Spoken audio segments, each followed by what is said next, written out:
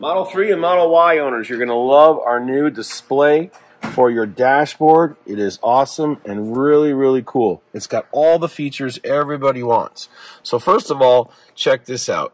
When you hit your scroll button right here, your camera lights right up. Every time you get in the car, you put it in drive, you put it in reverse, you now have a front camera that you will install right below your front bumper. So there's on, there's off. You can quickly turn it on and off anytime you're driving.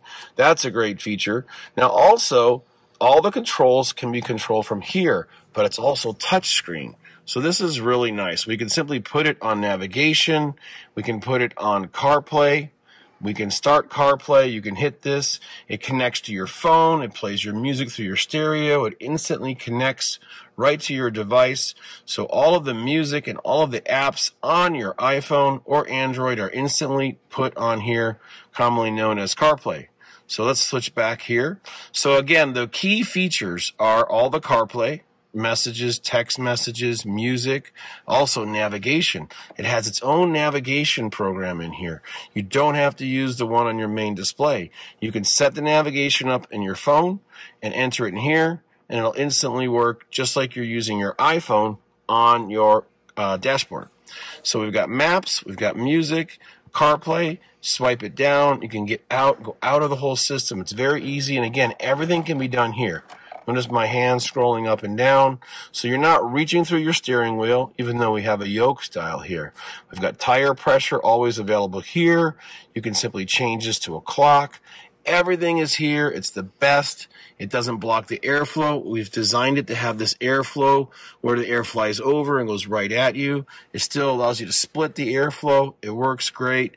Again, navigation, the camera, its own GPS built into it, its own GPS antenna. It's easy to install. You're going to put the wires right down the dash and plug into the OBD2 port over there, and that's it. Super simple. We install them here. We also will have a video up to explain how to do everything yourself. But just put it in drive.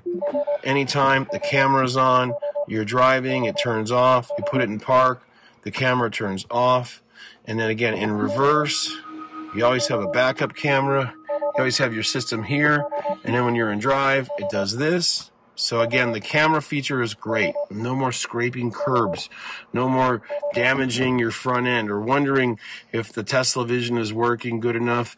And again, going down the road, I prefer to have my tire pressure on and my camera. Camera on, camera off. It's that simple. From RPM, in stock now, Bluetooth, everything is upgradable. It's got memory slots. We've already got an update from the manufacturer, and it's in stock now. Thanks for watching, and Happy New Year.